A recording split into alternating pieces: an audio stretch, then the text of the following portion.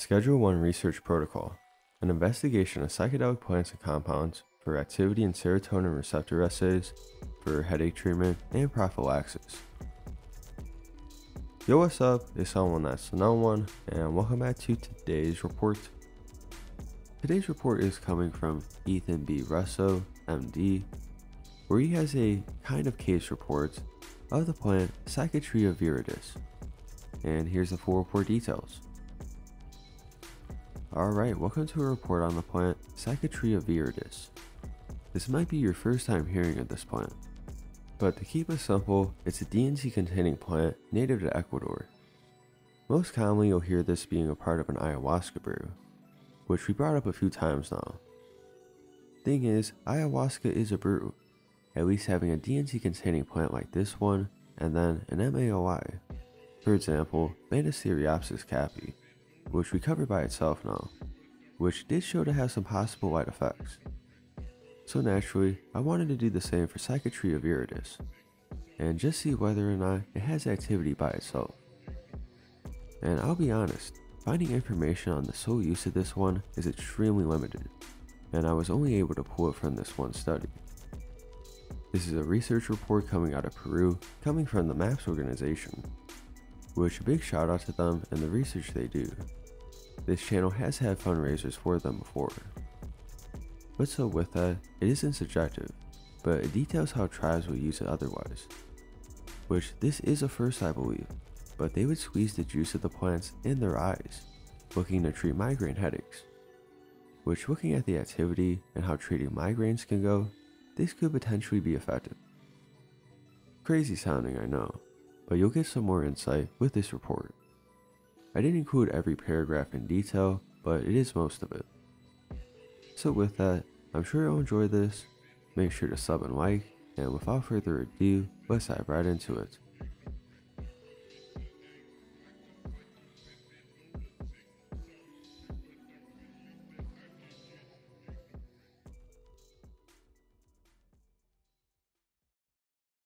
With partial support from MAPS, a group of researchers is pursuing the study of plants and substances with reported psychedelic properties for activity in serotonin receptor assays that may indicate therapeutic utility in acute or prophylactic treatment of migraine headache syndromes. Plant analgesics. For thousands of years, medicine and plants were synonymous. The first analgesics, willow bark and opium poppy, yielded pharmaceutical derivatives we now recognize as aspirin and morphine. In the 1930s, research on Clavicix purpurea, the fungus of migraine, by Sandoz Laboratories, led to the development of ergot alkaloids, the first truly effective pharmaceuticals for the treatment of migraine headache. This research led as well to an unexpected byproduct, Albert Hofmann's problem child, lysergic acid diethylamide, a psychedelic with profound implications for neurochemical investigation. As a practitioner of allopathic medicine and neurologist, the principal investigator has continued a long-standing personal interest in herbal medicine and ethnobotany, and feels that additional mysteries in the treatment of neurochemical disorders may be solved through a renewal of investigation of nature's chemist, the plants. Embarking on new research.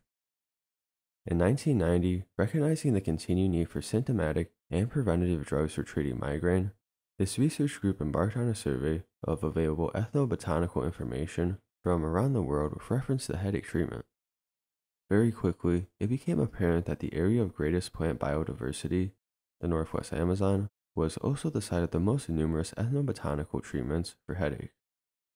Also in that year, publications outlining the neurochemical basis of migraine treatment and serotonin receptor pharmacology suggested the plausibility of enjoying these laboratory techniques as an in vitro method of screening plant extracts for possible development as new therapeutic medicinals. In 1992, an article was published by the principal investigator in Journal of Ethnopharmacology, outlining these theories and how they might be applied to 24 plants used for headache treatment by indigenous peoples of the Ecuadorian Amazon. A field study of these plants with collection and subsequent laboratory analysis was proposed. Subsequently, 2 University of Montana research grants totaling $5,000 in awards were assigned to these investigations. In 1994, Doctors Russo and Madura traveled briefly to the Amazon, but plans to do preliminary plant collection in Peru were not approved by that government. Plant collection in Peru. In 1995, in association with Glenn Shepard, a doctoral degree candidate in anthropology at the University of California, Berkeley, the principal investigator accomplished this goal in 2 months of ethnobotanical field study of the Michi-Genga people of the village of Yamuibato, in the midst of the remote Parque Nacional del Mans, in southeastern Peru, Madre de Mos department. During this sojourn, in excess of 400 medicinal plant species were collected for botanical identification. Of these, fully 25% had indications suggesting neuropharmacological activity, including migraine. Of approximately 25 species on a wish list for plants employed for headache, all but 2 were identified in Mans, but in addition, many novel specimens were collected. These were preserved in ethanol, and in some cases, live specimens were exported in accordance with Peruvian and U.S. statutes, and have survived the difficult outward journey to be cultivated in Montana. We believe that there are several species new to science, and preliminary investigation through NAPR alert searches confirms that very few have undergone any biochemical analysis.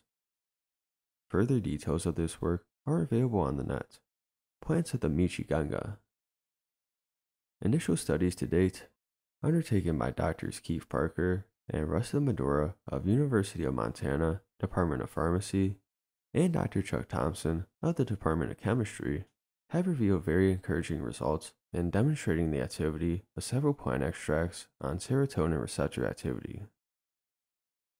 Approximately 10 Michi-Genga samples are Ebenkikis, cyperus species infested congenitally with Balanzia fungus that have demonstrated the presence, in prior study, of novel ergot alkaloid structures.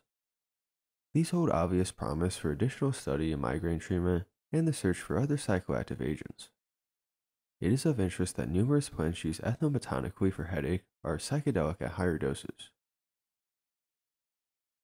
Migraine medications.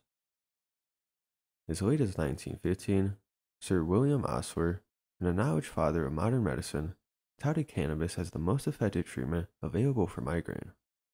This seems to be true of synthetic medications for migraine. After all, sumatriptan, Imitrex, is merely dimethyltryptamine, DMT, with a methane sulfonamide in the 5 position.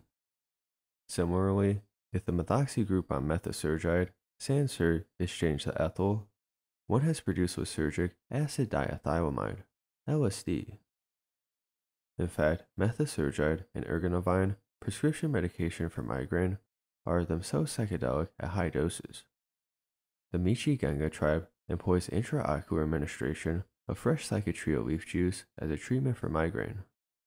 It is apparently quite effective and free from bothersome effects.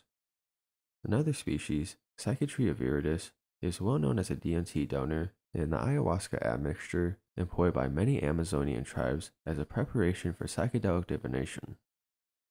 As an estimate, the Michi-Genga utilize 15 to 20 Psychotria species for one psychoactive purpose or another. There is good potential for discovery of novel tryptamine analogs with clinical application from these plants. The Michi-Genga employ or have employed several plants beyond these with reported psychedelic activity that have not been previously reported, let alone characterized pharmacologically. We have ethanol samples of these, and a few are in cultivation in an Amazonian jungle in exile. Hopes for human studies. Although the grant money today will allow preliminary work to commence, hopefully during the 1996-97 academic year, carrying the project to its desired endpoint will likely incur costs many orders of greater magnitude. The researchers are dedicated to the ethnobotanical and better search for better clinical pharmaceuticals for migraine, depression, and treatment of pain.